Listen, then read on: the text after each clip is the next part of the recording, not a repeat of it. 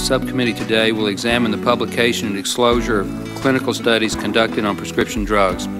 What has raised public interest in the disclosure of clinical trial data has been the controversy over the use of antidepressants in children. 1 out of 6 of our young people is under prescription for some sort of antidepressant drug. That is an amazing statistic. In 2002, almost 11 million antidepressant prescriptions were written for children and adolescents. 2.7 million of those prescriptions were for children under 12 to kids as young as 7 years old. The pediatric use of certain antidepressants increased the risk of suicide. Correct. Suicidality, in other words, thoughts about suicide.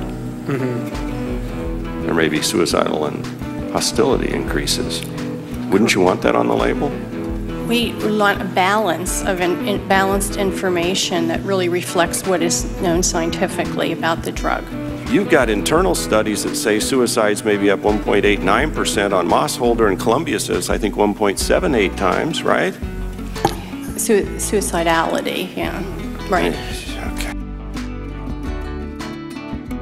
In fact, the FDA actually sent out warning letters to the cherry growers and the walnut growers and said, hey, your cherries and walnuts are drugs because you're talking about scientific studies that show that the components of these products, help prevent disease. This is ridiculous. What the hell did you just say? We'll end talking about drugs.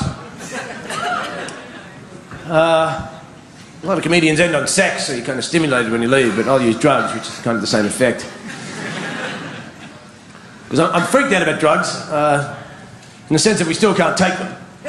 Except for these fucking evil ones that they give to children. I'm fucking freaked out. Pot, we should give children Ritalin. This is the fucking crime against humanity of the highest fucking degree, giving children pharmaceutical, psychotropic fucking drugs. Are you fucking kidding me? Are you fucking kidding me? The kids are depressed and they've got ADD and ADHD and AC fucking disease. They've got it all. They've got all the fucking diseases. They haven't got diseases. There's nothing fucking wrong with them. Leave them alone. I looked at them the other day. There's fucking 20 of them on a bus. None were fat. None were depressed.